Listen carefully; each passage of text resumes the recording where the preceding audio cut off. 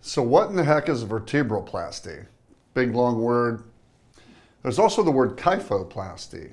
They're very similar, but there are some slight differences.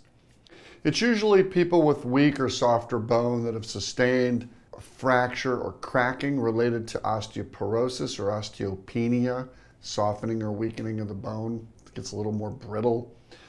And if there are cracks, it's an outpatient procedure.